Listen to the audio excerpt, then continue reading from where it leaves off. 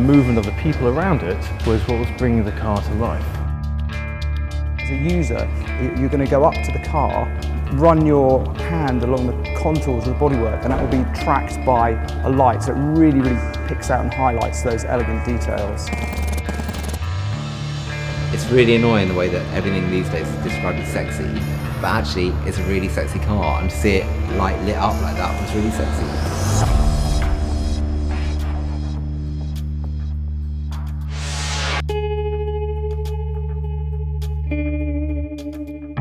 When I read on Facebook that Cinimod Studio have done a lighting installation here, I just had to come straight away.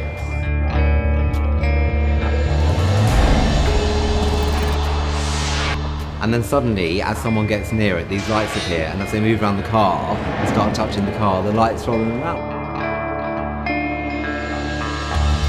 It was really interactive. I felt that it really followed you around the room. Interesting concept, you know, not drawing attention directly to the car, but to its details. And I just kind of felt like a little bit of a god out there. Tony Stark in Iron Man. So I just kind of walk up to it and put my hand in front and it just lit up, which was quite cool. It was good.